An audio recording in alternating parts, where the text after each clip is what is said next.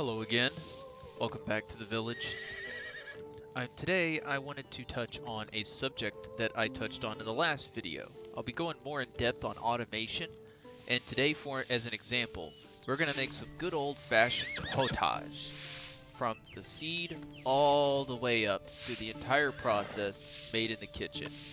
Now in order to do this, we're going to have to work backwards to give you a real idea on how this process works. But if you get this set up properly, you will never have to make a single food item. You will never have to do any kind of farming. You will never have to go out and chop wood, except maybe every once in a while, you know, to make tools. But even the tools can be automated.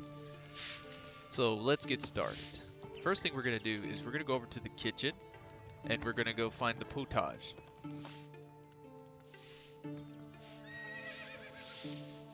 It uses raw meat, cabbage, and a wooden bowl. So we have to be able to produce those three items. The first one is easy, cabbage. Cabbage can be planted twice a year. I think once in the spring and once again in the summer. Harvested both in summer and fall. So you're always going to have lots of cabbage. I have a patch, I believe, planted right here. Meat you're going to get from your hunting lodge or by hunting yourself.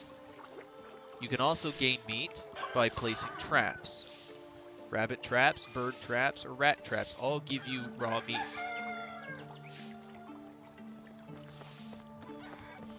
The workshop you're going to need to make the bowls.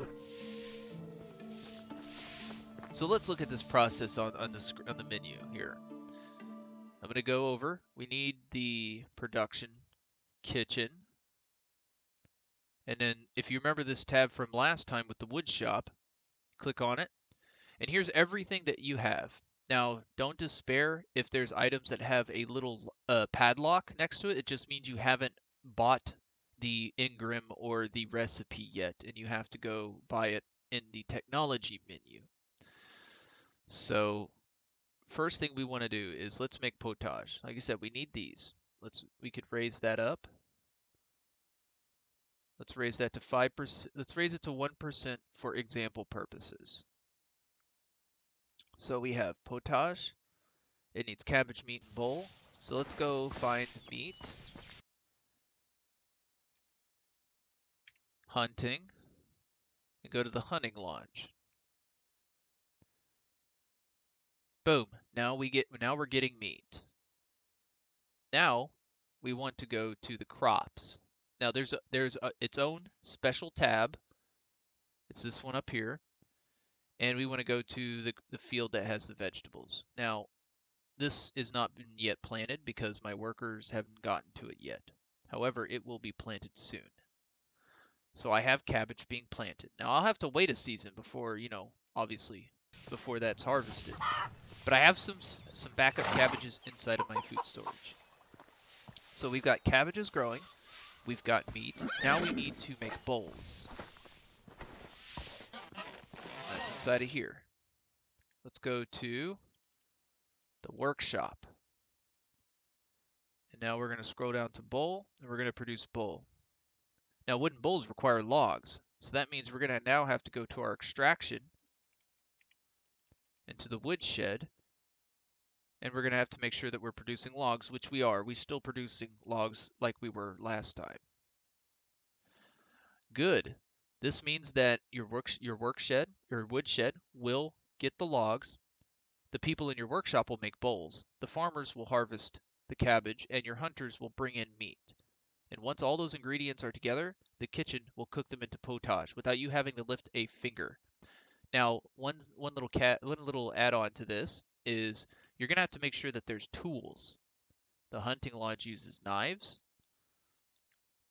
Of course, you have the bowls, which is what they do.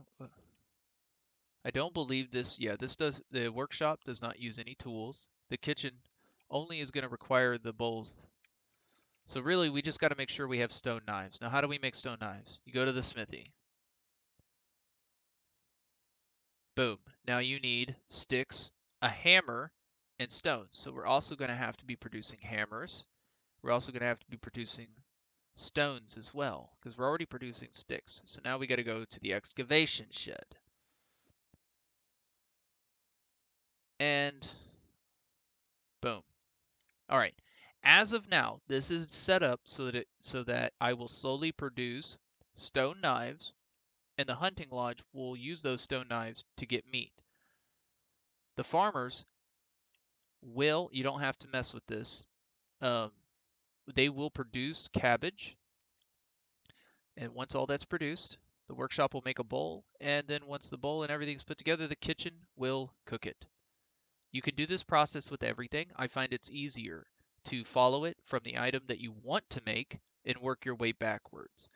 There is a problem with overproduction in this game. When you get towards the end, you will fill up your storages. I suggest you keep a tight grip on the control of these numbers when you get towards the mid to late game, because you don't want to to wake up to your storage is full and no firewood because they couldn't produce firewood because the storage is full, it couldn't put it in, and they have no more axes. There's just so many problems that can occur, but it really isn't a problem until you get towards the end of the game. So play around with them, try them out. Practice makes perfect. Your village may require differently. An example of how I operate my village differently is often, and throughout most of the game, I will be the person who does all of the farming.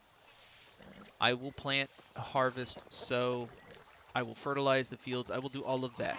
Now, I don't like going out and gathering trees, I don't like gathering stones, little work like that, so I have them automate that, and I will often have myself be the farmer. Now that I'm at the end game, I have them doing the farming. But early on, I do all the farming. So that may be a system you like. You may like cutting trees all day and just have them do the farming. It's really up to you how to automate this process, but it is possible for your village to be completely sufficient without you. You just have to put in the time and effort. Now, there is a couple of more things I wanted to go through that's more advanced. Things that you will have later on in the game are the stalls. These stalls, these resource stalls, let me show you what they look like. Here we are, good old resource stall.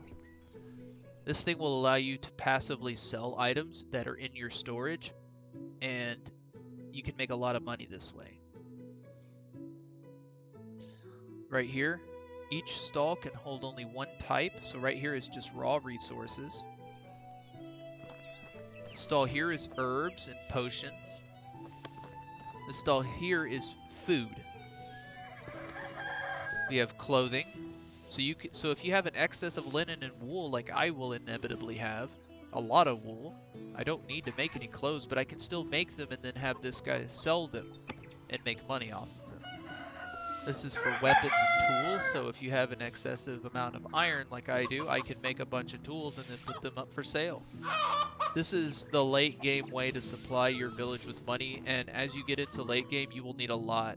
My village pulls probably about 5,000 in taxes every year for its size, and for somebody just starting out in the game, that is a hefty amount. As it's very hard to make money early in the game unless you know all your little tricks, and hopefully I'll come out with a video on how to make money early game. That would be very helpful for a lot of people. Now you know all of the boxes that you need to check to make sure that your process is fully automated and works. I hope that you never have to lift a finger again once you reach the end game, or at the very least, I hope that you are able to customize the game and tailor it to play the way that you want. But that's all for now. Thanks for tuning in, and I will see you guys next time.